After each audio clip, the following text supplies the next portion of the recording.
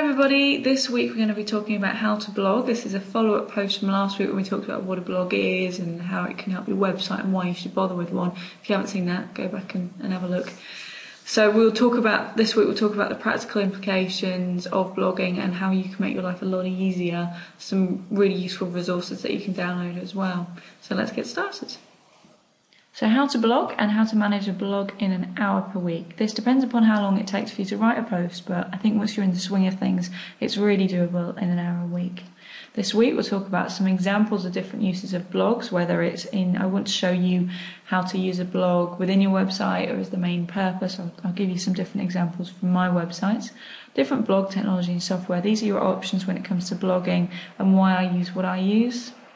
How to pick some good topics that are relevant to your target market, how to find which ones are searched for and are more likely to get you ranked well in search engines, and some free downloadable resources to help you manage your blog.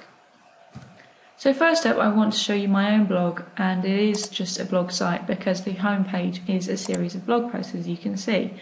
I have a mostly vegan diet, and a lot of the posts here are about vegan food. There are other pages, but the purpose of this website is a blog. Another example is Everything for Redheads, the company that I run with my mum, and you can see that this is a normal website with pages, it has a shop and stuff like that. But if you click on News, Views and Info, this is a blog. I haven't called it that, but that is what it is. And here you've got all the posts that are related to having red hair and pale skin and all sorts of things like that. So that's another example.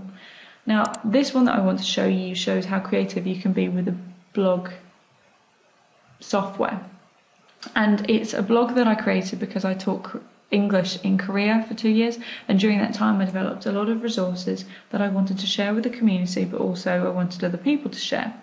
So I created this website, and these posts are not posts in the traditional sense. If someone goes to this page here, there's a form that they can fill out that fill with all of the lesson information. They can upload resources and they can describe it and do all sorts of things.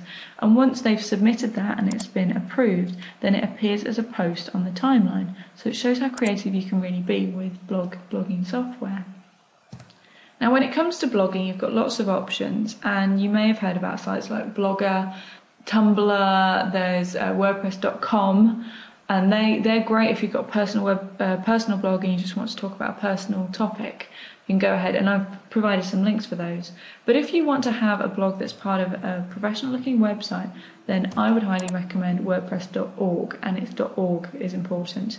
This software is so popular that the majority of website hosters will provide a free automatic tool where you can install it within a few clicks, so you don't even have to go through the process of downloading the free software and uploading it. It's brilliant, it's really user friendly for creating your websites, and it's also something that I use with all of the programs as well. So it's up to you how you're using a blog, but if you want to use it in the way that we've discussed, I would really recommend WordPress.org. If you're thinking about how to create your blog posts and find some great topics and have a look for what people are actually searching for, then I would recommend putting keyword research tool into Google, and you will get this link here, which is the important thing is keyword tool external, or you can follow the link that I've provided. And this is a keyword tool research tool provided by Google. All you do is just put a topic in here, and it provides you with a lot of information about what people are searching and alternatives and popularity and things like that. So for this example, I'm just going to use vegan food because that's from my first blog, and I've done this quite a few times before, so I know what's likely to show up. You'll have to fill in a captcha form and then just press search.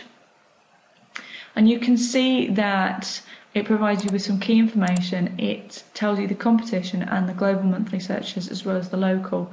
The global or local may be more important for you depending upon what kind of business you have. I would recommend that you maybe sort according to low competition, and the sweet spot is finding some key terms that have low competition but have a lot of searches. So as an example, definition of veganism is low and the searches are low, so it's kind of not worth bothering with.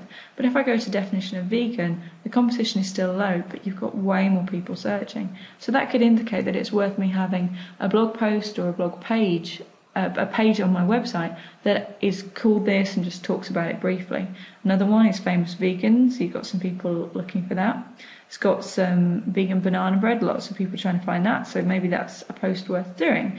And you can see how very quickly you actually get some hot topics that people are searching for, but not necessarily always finding what they want, so there's an opportunity for you.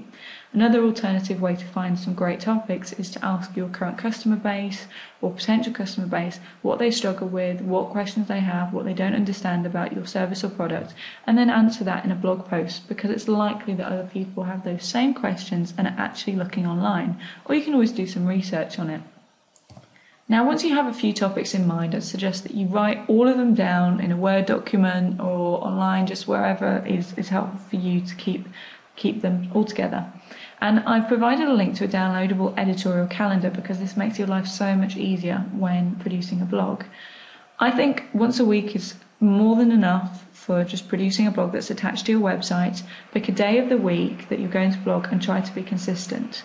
Then what I do is, you can see that there's tabs along the bottom. Pick your month and maybe replace it with the current month. And then if, for example, the first of the month is a Wednesday, then you just do as I've done, 1, 2, 3, 4, 5, all the way through. Then, for example, if you put your topics on a Friday, if you was launch your blog post on a Friday, then for each Friday you'd want to put in a topic and just assign it like that. So I might do definition of vegan banana bread and so on, and you can do this for each month, so you can easily plan out your posts for the next 6 months, a year, 2 years or something, just after you've got a few ideas. And what this does is it makes it so much easier for you to produce blog posts when it comes to the day of you making a post, or the day before when you have to sit down. You know that you've got an idea of what you're going to write, and you've probably been thinking about it, baking that idea away, but also you're much more likely to develop quality content because it's come from forward planning and consistency, looking at it from above rather than panicking because suddenly you have to write some content. So now it's action time. Do some keyword research on your keywords and terms for your website, whatever you think is important. And it can be really helpful to also use some of these keywords in your pages as well. Create a list of blog posts to add to your editorial calendar, which makes life a lot easier for you. And start with the most valuable one and write a blog post. Now, the actual process of creating a blog post, there are ways to optimize your content of your post, and some amazing plugins for WordPress, for example, that make your life so much easier, and they pretty much tell you, you need to do this more and do that less and move this around, which does make life much, much simpler. Then if you've got Google Analytics, you can check the results over time and see what blog posts are working for you, see how much of an effect a blog can actually have on your website. If you don't already have Google Analytics, then please install it. It's a really, really useful tool. So that's it for this week. Thank you very much. See you next time.